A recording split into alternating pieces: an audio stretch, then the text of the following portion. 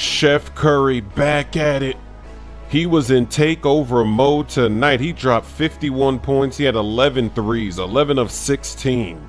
Bradley Beal was having some pain in his chest. He did come back into the game though, so now it's time to look at Curry. And he was making a lot of tough shots like that right there. That's contested. It doesn't even matter.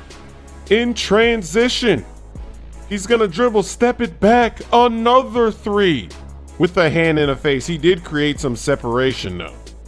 It looks like Curry's gonna go around the world. That's a deep splash.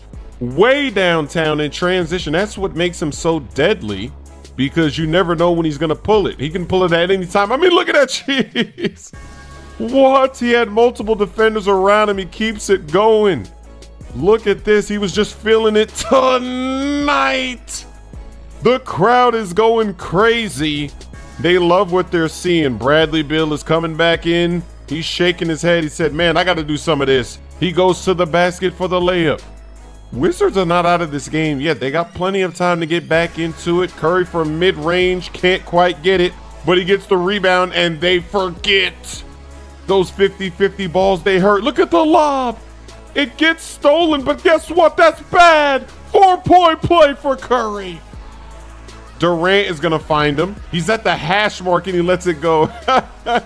This is some cheese. He's just launching threes. Look at him go. He's just gonna let it go again. With all the time in the world, he still got 19 seconds on the shot clock and he lets it go. That celebration is hilarious.